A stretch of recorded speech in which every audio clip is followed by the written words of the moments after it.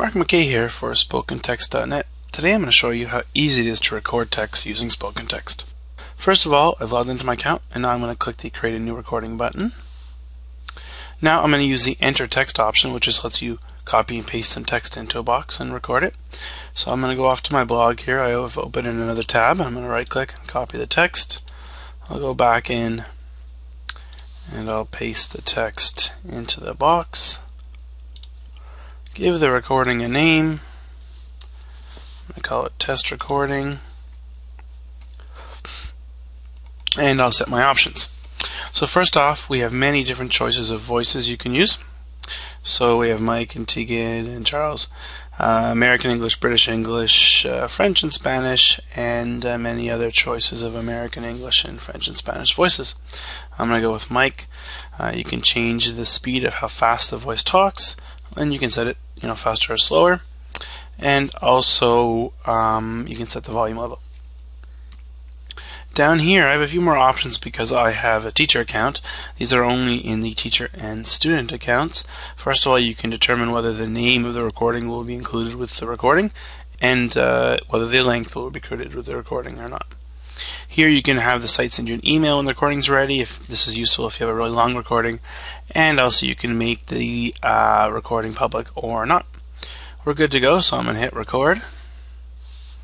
And now, while we wait for the recording to go through the process of being recorded, let's look at the sample audio file that you get with your account.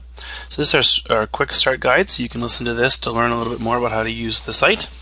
First off, if you want to listen to a recording here, you can just click the little play icon. Spokentext quick start guide, recording length 2 minutes and 23 seconds. This recording was created using www.spokentext. So there you go. Here you can find out how long your recordings are in the length column. The download column lets you download the file, so you can actually download it as a single MP3.